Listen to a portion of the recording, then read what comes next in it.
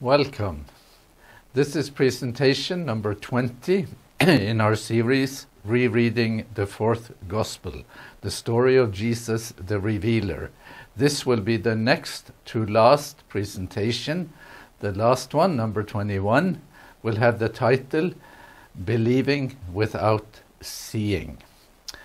This presentation, the title is Feed My Sheep.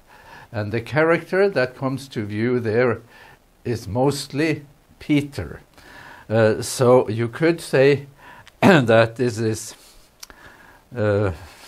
Peter's story in the fourth gospel. He will appear on the first page, and we will read it right at the beginning. Among the first of the disciples, one of the two who heard John the Baptist speak, and followed him was Andrew, Simon Peter's brother. He first found his brother Simon and said to him, "We have found the Messiah," which is translated anointed. He brought Simon to Jesus, who looked intently at him and said, "You are Simon, son of John. You are to be called Cephas," which is translated Peter. And this is a translation from Aramaic. So Cephas is Peter in Aramaic, and Peter is rock in English. And so that is how he appears on the first page. And this is an illustration by Caravaggio. This is a young Jesus with Andrew and Peter at the beginning of the story. And let me just do an aside. I have a friend. His name is Christopher Dahlseide. He advises me on this series sometimes, gives me a little feedback. And he said, "I like your illustrations. I think you should have more Caravaggios." So here is for him a Caravaggio. And then Peter appears on the last page. Also, and this is where we will focus most in the end, at least today, on this last appearance. So when they had finished breakfast, so after the resurrection, Jesus said to Simon Peter, "Simon, son of John," exactly the same wording as in chapter 1. "Do you love me more than these?" He said to him, "Yes, Lord, you know that I love you." Jesus said to him, "Feed my lambs." And illustrations of this last scene are fewer. I think this one is Raphael, and this is afterwards. This is Jesus as the good shepherd. That's a very good depiction here. And the sheep. And here is Peter and that conversation that we have in John, and we will return to it later. So, how to name Peter? How do we name him? Cephas, also known as Peter. That because it is a prominent thing that Jesus names him at the beginning. So we could say, Peter, for what you are, a forceful personality, which he definitely seems to be in all the accounts. Or Peter, for what you will become, a rock. That's sort of anticipating something, maturing, a sort of maturing process. And that is a view that many hold, but I would hold it with with a caveat, because here I am going to read a passage from Paul's letter to the Galatians. That is Paul, the Apostle Paul, and we know he wrote it. There is no sort of ambiguity about authorship or connection. And Paul was a pioneer missionary, and he had been he had come to Galatia, which is in the middle of Turkey, and his arrival in Galatia may have been about even less than 20 years after the death, resurrection, and ascension of Jesus. So when this letter is written, Paul is no longer in Galatia, he's somewhere else, and he writes this letter as a sort of follow-up to these Galatians. And guess what? Peter appears in the letter, Cephas, under his Aramaic name. But when Cephas came to Antioch, which was the sort of center of the New Faith mission for a while, when Cephas came to Antioch, I opposed him to his face because he stood self-condemned. For until certain people came from James, he used to eat with the Gentiles. But after they came, he drew back and kept himself separate for fear of the circumcision faction. And the other Jews joined him in this hypocrisy, so that even Barnabas was led astray by their hypocrisy. Why am I reading this? I'm reading this to just nuance, at least, this idea that Jesus names Peter a rock because he will be a rock. Well, he isn't yet, at least not totally, because he is showing the failure of nerve here. He is not standing firm on a conviction. He is putting distance between himself and the Gentile believers. He doesn't want to be seen with them. And Paul doesn't like it. When I saw that they were not acting consistently with the truth of the gospel, I said to Cephas, before them all, if you, though a Jew, live like a Gentile and not like a Jew, how can you compel the Gentiles to live like Jews?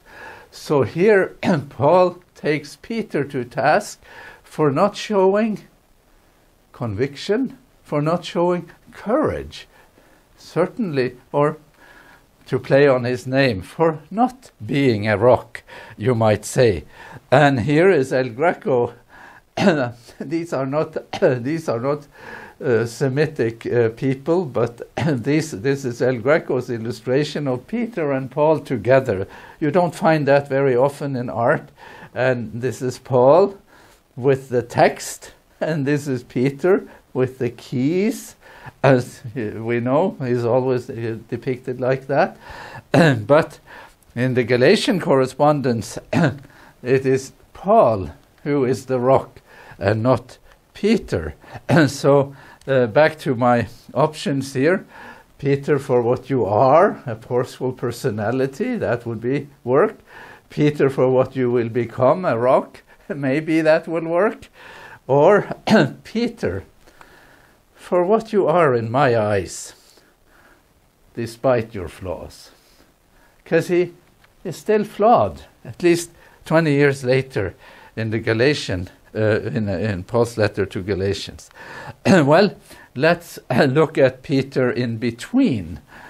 What I mean by in between is between his calling, between the beginning in chapter 1 and the ending in chapter 21, when Jesus tells him, feed my sheep. So what do we see him do in the fourth gospel in the between times? So here is in chapter 6, after the feeding of the multitudes, and after Jesus has said, I am the bread from heaven, and saying quite strange things about eating his flesh and drinking his blood in order to have life. And that offends many of the followers, and they turn away and will no longer follow him. And then Jesus says to the disciples, are you going to go away too? And then we read, Simon Peter answered him, Lord, to whom can we go? You have the words of eternal life. So there is Peter confessing and also professing loyalty. And then, this is from my illustration, this is Duccio's picture of the foot washing, and we have read that before. We can read it again. He came to Simon Peter, who said to him, Lord, do you wash my feet? By no means you will wash my feet ever. So, forceful personality, outspoken, somewhat impetuous, perhaps. And we have one more, also at the Last Supper, when Jesus says someone will betray him. And then Simon Peter therefore motioned to the beloved disciple to ask Jesus of whom he was speaking. So these are in between scenes or flashes from Peter's life. And we have him as a forceful personality here. Jesus is arrested, and at that point Simon Peter, who had a sword, drew it, struck the high priest's slave, and cut off his right ear.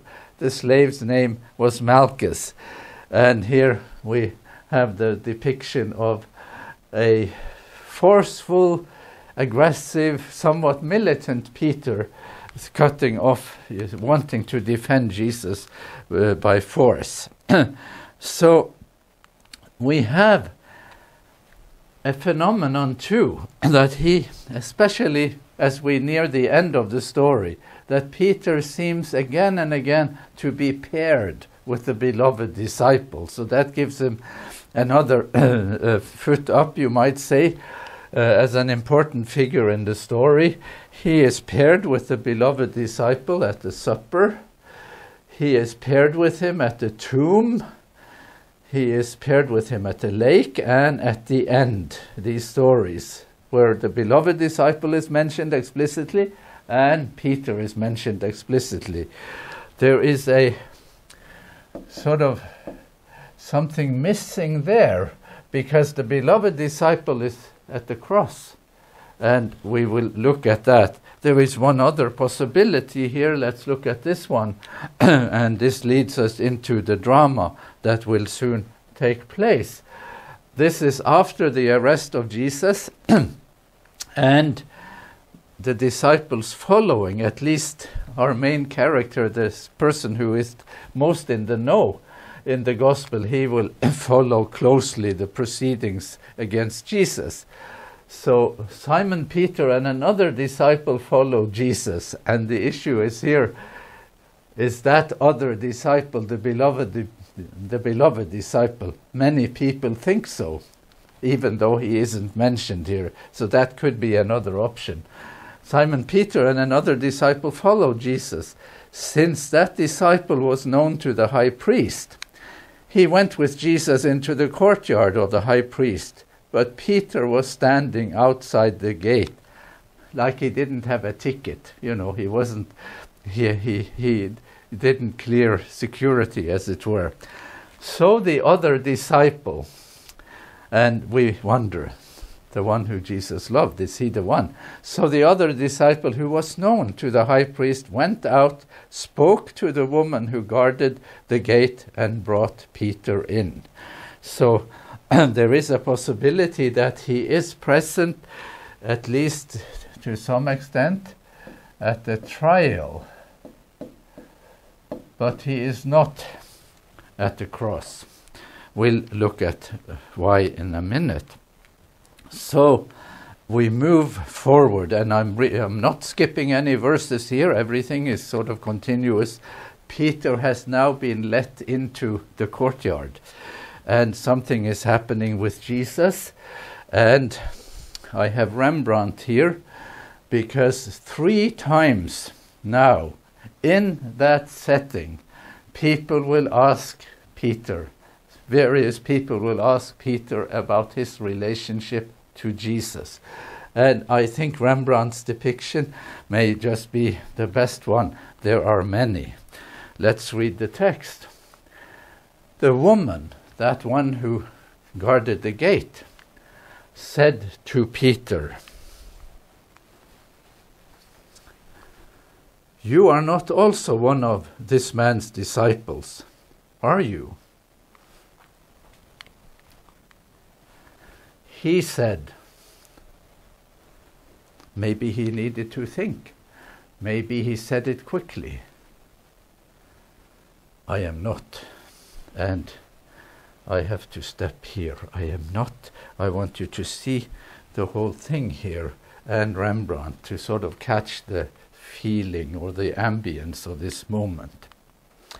And I have a Caravaggio to do the same thing, and you see how the faces are illuminated and how the faces are important. It's the same thing here. They are close. They need to be close because the light, it's evening, there isn't that much light. So there is Rembrandt, there is Caravaggio. And there is context. What's the context? Well, the context is what happened the night before. The night before, when Jesus was washing Peter's feet. Is he one of the disciples or isn't he? This scene happens less than 12 hours before he will say, you are one of those. I am not. So this puts context, this adds to the drama, because Jesus came to him less than 12 hours earlier and said to Peter said to Jesus, first, are you washing my feet? Jesus said, you do not know what I'm doing, but later you will understand. Peter said to him, by no means you will wash my feet ever. Jesus answered, unless I wash you, you have no share in me. And now, even though Peter has newly washed feet, it's like he has no share. I do not know him. No, that's the context, that's the additional drama. I called that the previous one, I called it strike one. Let's do strike two. Now the slaves and the police had made a charcoal fire because it was cold, and they were standing around it and warming themselves. Peter also was standing with them and warming himself. And here is Duccio's illustration of that. And there is Peter is here, and there is a kind of search for anonymity here, to be present and yet to seem invisible, to seem like you are one of everyone else. And there is the fire that they are warming themselves on, and the scene is seems utterly authentic. Between verse 18 and verse 25. John the Gospel will describe the interrogation of Jesus by the high priest. But we are skipping that. We're just picking up verse 25. Now Simon Peter was standing and warming himself. They asked him, you are not also one of his disciples, are you? He denied it and said, I am not. And then strike three. And here another illustration. There are so many of them. They are all very, very good. They are just 15th, 16th century illustrations, 17th century some too. And we have Peter here, and we have some people who don't care, and some that are aware of the conversation. One of the, and this is an interesting one in the Gospel, in John's Gospel, because of the detail here. One of the slaves of the high priest, a relative of the man whose ear Peter had cut off, asked, did I not see you in the garden with him? You know, sort of knowing that he was there and he was the one. Again, Peter denied it. And at that moment, the cock crowed. The rooster crowed. And this is another important thing. So let's just go back to the pairing with the beloved disciple. So we say that he is paired with the beloved disciple at the supper, at the cross, at the tomb, at the lake, and at the end. But he is not paired with, he's not paired with him at the cross. That's what I meant to say. He's at the beloved disciple is at the supper, at the cross, at the tomb, at the lake, and at the end. The beloved disciple is here at the cross. Peter is not there with him at the cross. Where is he? Well, he's somewhere else. This is Peter, after he has denied that he knows Jesus. And we can do better than that. We can do El Greco. who sees a kind of penitent Peter, a weeping Peter, as he will do, because we can also read a very similar story, even more dramatic, in the Gospel of Mark, in the probably oldest synoptic gospel, and slightly more sort of forceful. At the third question, third time he is asked, were you one of them? Mark says that he began to curse, and he swore an oath. I do not know this man you are talking about. At that moment, the cock crowed for a second time. Peter remembered that Jesus had said to him, before the cock crows twice, you will deny me 3 times. And he broke down and wept. That's a poignant scene of Peter in that setting. And it is the rooster, the cock, the crowing of the rooster that sort of puts him in a state of alert, that sort of makes him remember, makes him see, makes him understand. And let's see if we can do it. I will try and just see if we can hear it.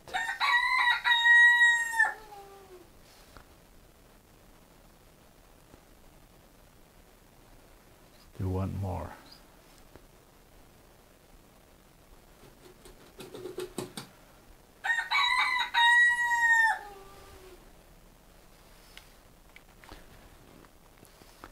So, Matthew adds to the text we just read in Mark. Matthew adds a little detail. He went out, he said, and wept bitterly. Peter is not at the cross. He is somewhere else, nursing the wounds of defeat. And this is a depiction of him in a sort of state of grief, self-blame, just feeling that he lost it. He just didn't do it. He failed. This is defeat writ large in the story. And I want to read again from Eric Auerbach's book, because this is not often understood. I have read this before, his book Mimesis or Mimesis, how reality is represented in Western literature and how reality is represented in the Gospels, in the New Testament. And this is a remarkable book that he wrote during the war with no notes or anything. So let's read it. Surely the New Testament writings are extremely effective. The tradition of the prophets and the Psalms are alive in them. And in some of them, those written by the authors of more or less pronounced Hellenistic culture, we can trace the use of Greek figures of speech. But the spirit of rhetoric, sort of attempt to artificially dramatize a text or something, the spirit of rhetoric, a spirit which classified subjects in genera and invested every subject with a specific form or style as the one garment becoming it in virtue of its nature, that spirit could not extend its dominion to them for the simple reason that their subject would not fit into any of the known genres. And here comes our application. A scene like Peter's denial fits into no antique genre.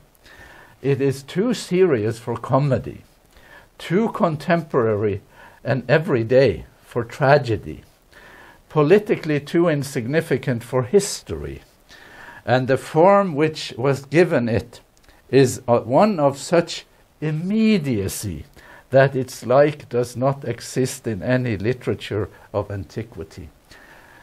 What is he saying? He's saying that this is a story you should read, not as though you should read it as a story depicting something that happened and depicting it unembellished in the sort of immediacy of what took place there. Jesus had warned Peter, you will deny me. Peter had said, I won't deny you ever. He denies him. And it goes 3 times. And afterwards he goes out and he weeps. We are now in chapter 21 and the return of the revealer. It is also the farewell of the revealer in this last chapter in the gospel.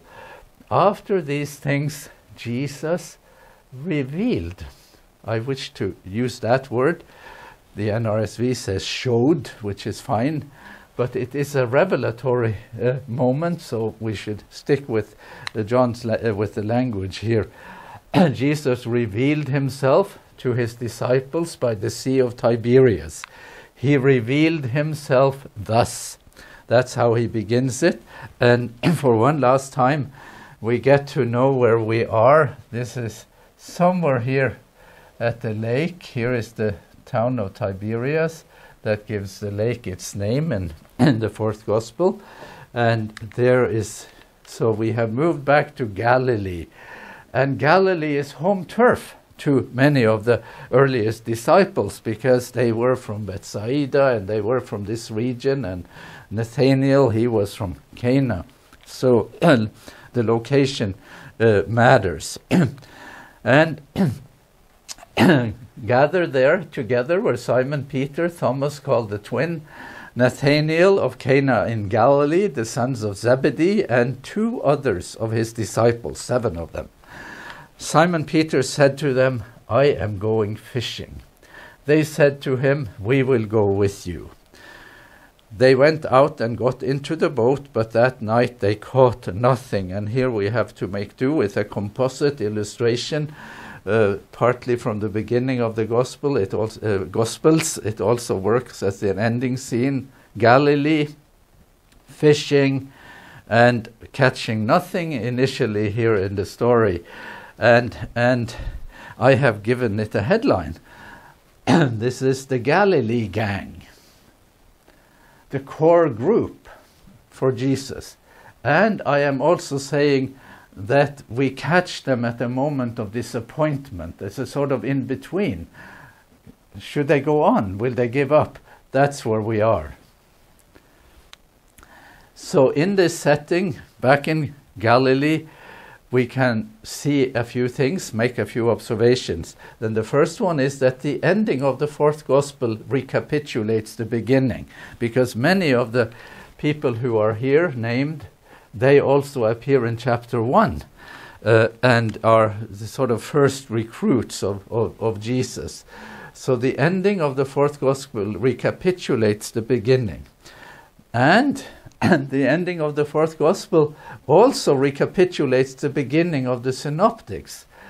It's only here in John that we get to know that they have something to do with fishing. They go fishing. It's not like fishing is a hobby. It used to be their livelihood. Only here at the end of the story in the 4th Gospel do we know that there is something to do with fishing. But we know that. We have known that all along because of the Synoptics. They were fishermen.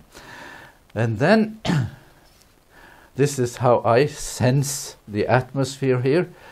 Will it be disillusion and retreat? When Peter says, I am going fishing, it has this suggestion that I am going to give up. I'm not going to continue. I am going back to my old profession. I'm going home. And they have solidarity too. We're going with you. That's sort of the ending. Going back to where it began. So we can ask, will it be disillusion and retreat, or will it be revelation and restoration? And you can guess which one it will be. But I think the question should be asked.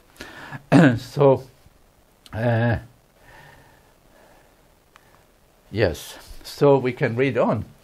Just after daybreak, Jesus stood on the beach. But the disciples did not know that it was Jesus. Jesus said to them, children, you have no fish, have you?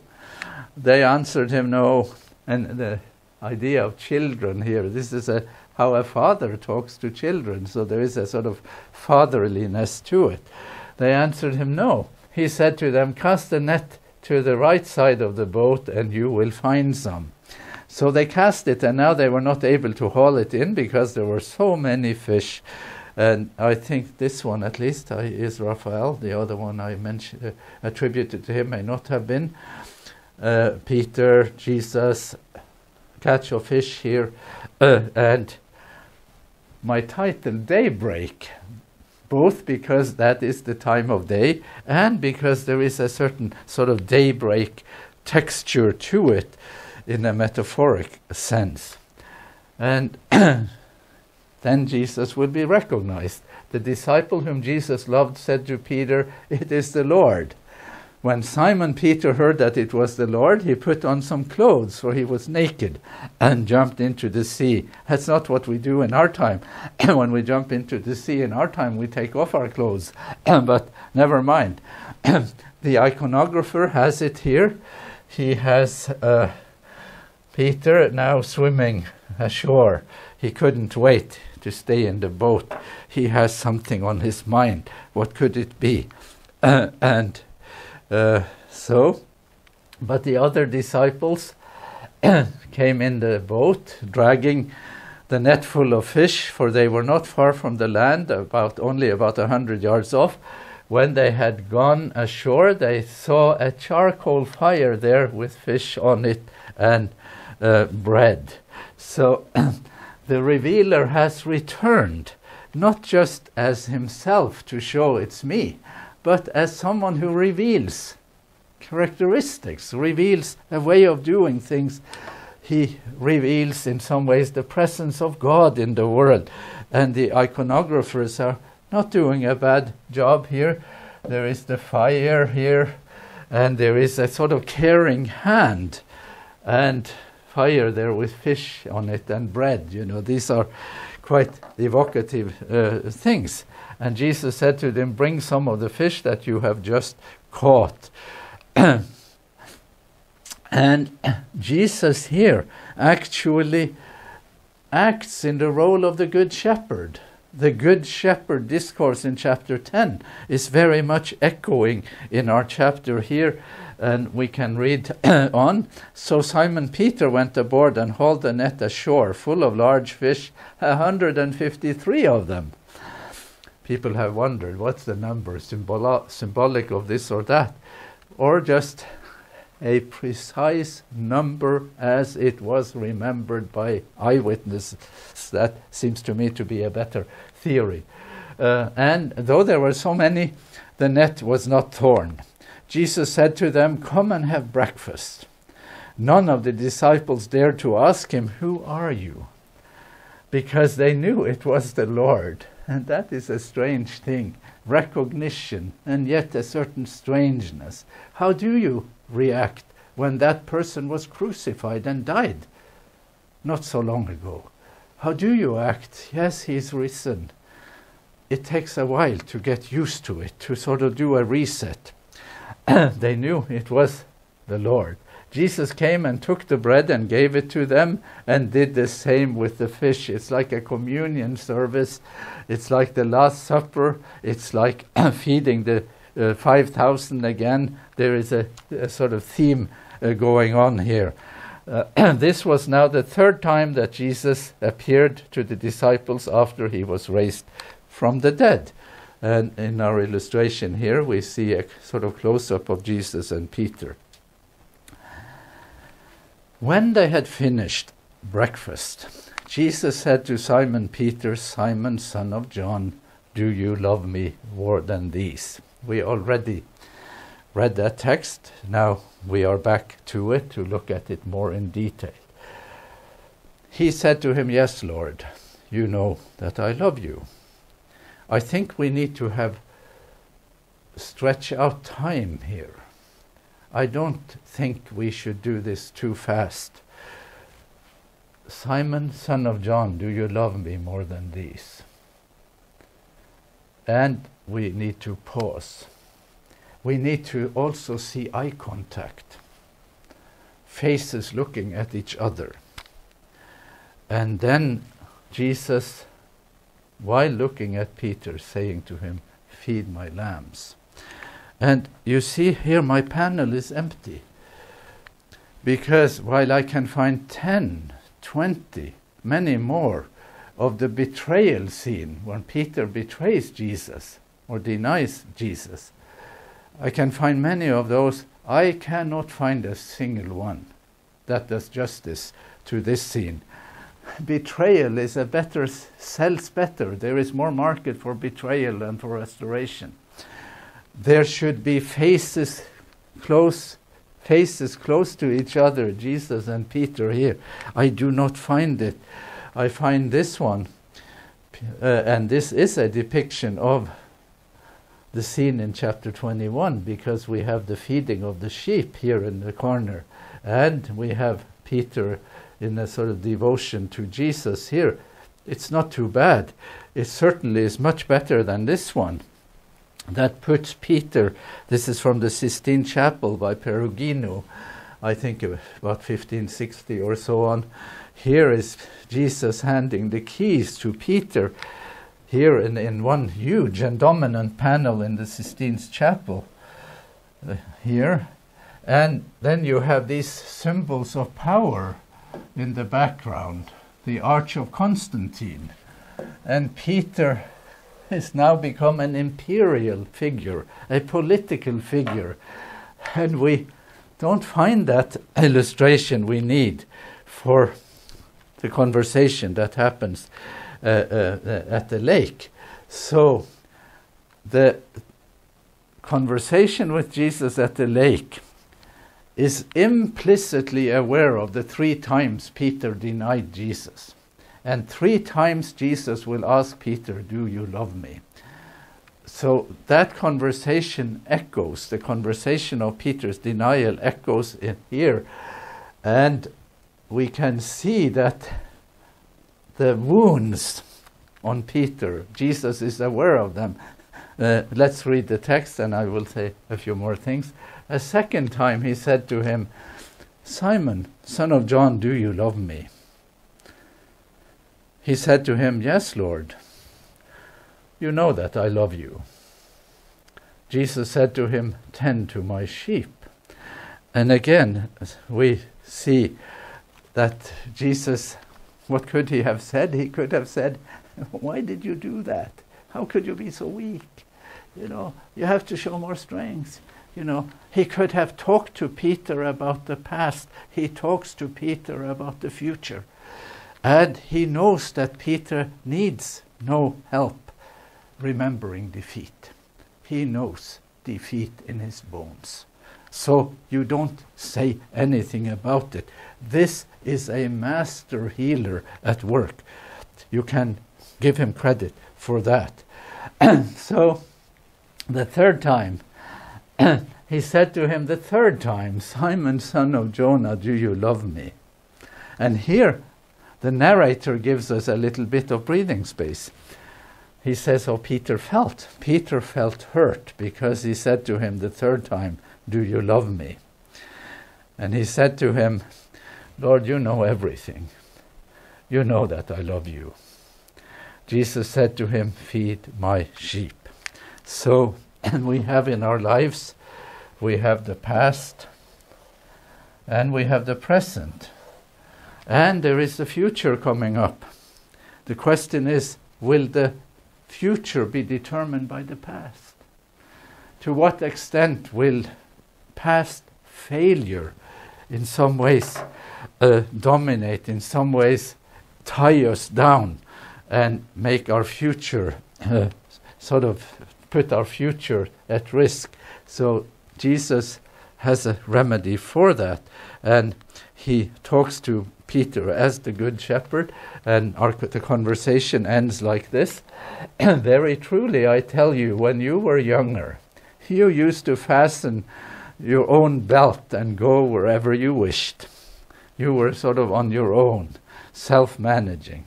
But when you grow old, you will stretch out your hands, and someone else will fasten a belt around you and take you where you do not wish to go. Explanation. He said this to indicate the kind of death by which he would glorify God. After this, he said to him, follow me. And again with Caravaggio's help, this is how the artist depicts what posterity thought Jesus said, that Peter would be crucified too. But in the memory of tradition, he would be crucified upside down and would die as his master. Be that as it may, we have no documentation for that this is what happened, but we have an impression that Jesus is taking Peter, who is a sheep, and he wants to turn him into a shepherd. That is clearly the implication of what happens here when Jesus says 3 times, "Feed my lamb, feed my sheep, feed my sheep," at the end. Let's pause a little here without being distracted by Caravaggio. The conversation that Jesus has with Peter at the end, sure, it restores Peter. It tells him, "Feed my sheep, feed my lambs, feed my sheep." It restores Peter. But it is also a prescription for how Jesus imagines the believing community to be. A caring community. Peter has in some ways a track record of self-care. He will have a future of caring for others, being someone who cares about others, who is in some ways imitating the Good Shepherd, who is himself becoming a good shepherd, and that is how the new community will be. It hasn't quite been that. That we have to acknowledge. Those of us who have experiences in believing communities, it hasn't quite been that way. So let's move on to our summary here, and here is the retrospective. Peter, he is the most or a prominent character among the disciples in all the Gospels. The 4th Gospel is no different there on that point. The portrait in the 4th Gospel is not significantly different from the Synoptics. Peter has a strong personality, he's devoted, he is temperamental, and he lacks self-knowledge. He doesn't quite see his limitations. He doesn't quite know his vulnerabilities. That's true. In fact, indeed, he is the epitome of a sheep in need of a shepherd. That's how he comes across. He is paired with the beloved disciple again and again, except at the cross. He is out somewhere weeping. Maybe he is at a distance. He is simply not there in the thick of it. In the parting conversation that I will call a hands-on therapy session, if there ever was one, the Good Shepherd overcomes Peter's self-blame and he restores the other people's trust in him. He doesn't need to blame Peter. Peter manages that by self-blame. He needs to overcome that in Peter, and he has to also do it in some public way to restore other people's trust in him. In the 4th Gospel, more explicitly than in the Synoptics, the Good Shepherd turns sheep into shepherds. We can say no less than that. And this one, "Feed my sheep," is not only a word of restoration for Peter, it is a prescription for what to be and what to do as members of a believing community, to build community together as shepherds. Finally, belief and believing competes with love for pride of place in this gospel. But at the end, the accent falls on love. Simon, son of Jonah, and you and I can substitute our own name there and have Jesus speaking to each one of us. We'll do Simon, son of Jonah. Do you love me?